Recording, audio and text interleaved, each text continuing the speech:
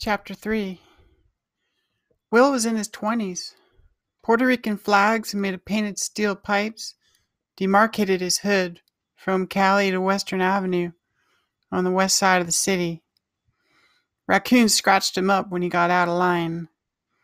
He could take more pain when he drank bourbon with milk. Nightcap. In the mornings, while his coffee cooled, he did push-ups and sit-ups in his bedroom on the vinyl tacked to the floor. When the mechanics and structure of routine killed the ritual, he stopped. He couldn't cry when he wanted to, and the tears within him he wanted to be without. The tears he didn't shed came of the stirring of exuberance and vitality mixed with aimlessness. This was youth.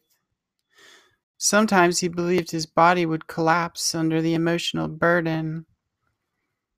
He drove the city on his motorcycle to get out and clear his head. On one sidewalk one day there was a girl he hadn't seen in a couple of years. They used to be a thing. They were once in love. At times he wished to convey that love, share that love, write her a letter maybe, call her. Her name was Helen. So she was walking down the street with a girlfriend at her side when he passed them by.